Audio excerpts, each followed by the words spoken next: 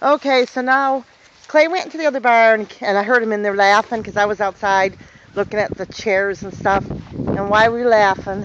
Because we got a new hen laid. Look at the length of that egg. That was Long and skinny. that was a stretch. That's a new hen laid that.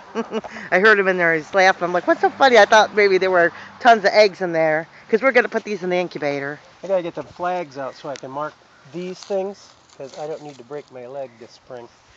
No, you don't need to break your leg. Okay, daffodils are up. Want to go look over there, see what's growing over that way too? I don't want to be out in the sun too long with these eggs. They kind of got ruined a little bit because the weather, it was snowing. This is... The pond, and it's got to get cleaned up.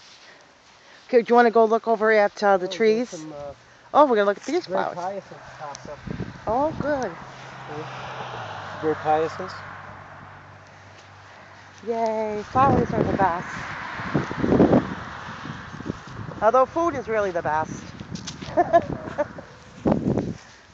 Grape hyacinths are up.